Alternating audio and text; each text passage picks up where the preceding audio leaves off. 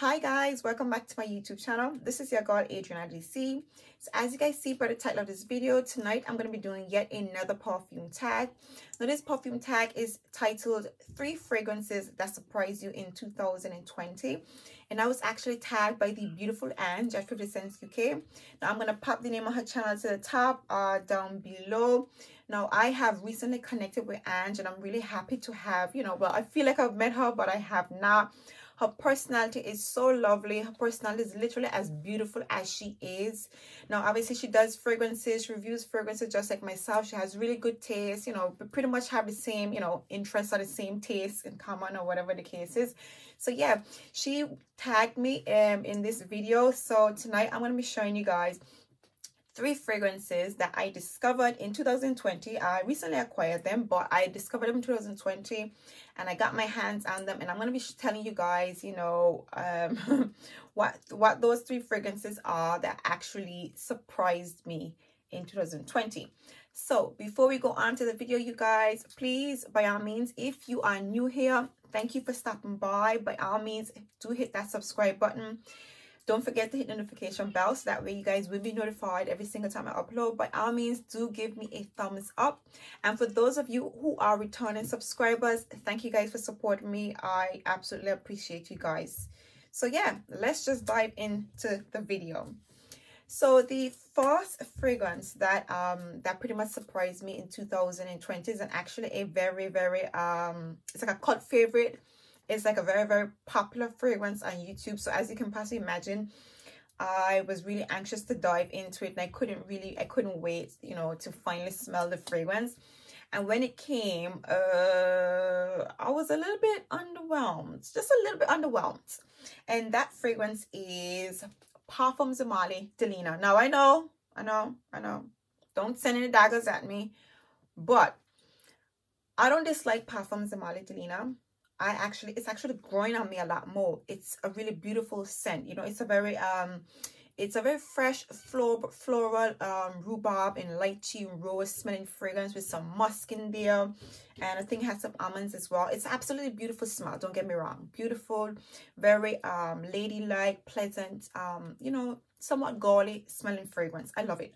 Well, I like it a lot, but I had very high expectations for this perfume. I don't know, the impression that I got, that I didn't get like it was a masterpiece, so to speak, but the way everybody loved this perfume, I don't know, I was expecting something different, and I wasn't expecting it to have that hint of greenness to it. I don't recall ever hearing anybody really highlighting that this fragrance has a green note in it. So that's a bit of a it's not a bitterness, but it is a rhubarb and the bergamot in this fragrance that gives off a hint of greenness, but it's a very fresh, very beautiful green vibe to this perfume. But I'm not generally a lover of green fragrances, so that kind of took me by surprise. But overall, I do love this fragrance, but I had a higher expectations for this perfume, I'm gonna have to say. So yeah, the first fragrance that actually surprised me from 2020 would be Parfums Marley, Delina.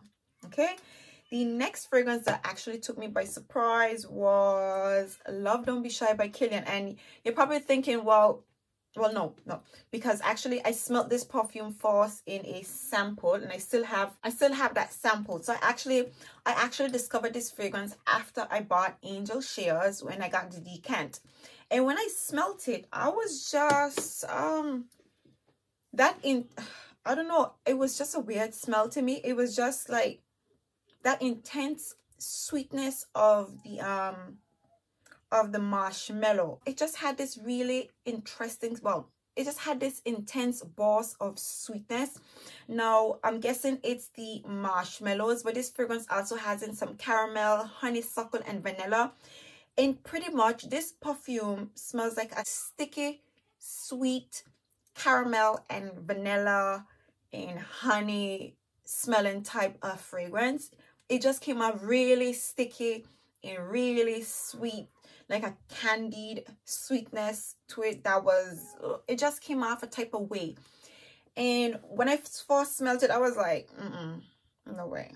There's no way in heaven or hell this is a vibe. It just, I don't know, it was just kind of weird for me, I'm gonna have to say. However, this fragrance has grown on me I love Don't Be Shy. I mean, this is just, it's a very, I mean, once you get past that sticky sweetness in it, that candied sticky sweetness, I think you could actually love this perfume. This is beautiful. I mean, one thing I love about this perfume is that even though it's so sweet and that marshmallow note in it, it's not juvenile.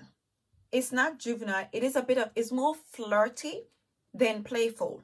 This is a beautiful smelling fragrance. A very beautiful, somewhat sexy kind of chick fragrance. So I love Don't Be Shy. It has grown on me in such a way that I literally just got this. I was like, I gotta have it, like, gotta have this perfume. So yeah, this is the second fragrance that, you know, surprised me in 2020, and that's Love Don't Be Shy by Kilian. Last but by no means least, you guys, the ultimate fragrance that I bought that really took me by surprise. I don't even have it in my collection because I blatantly refuse to retain it, and that is none other than the infamous Baccarat Rouge 540. And if you guys frequent my channel, then you know, I mean, you probably saw my video of my initial review of that perfume. And Baccarat Rouge 540 did not live up to my expectations, you guys.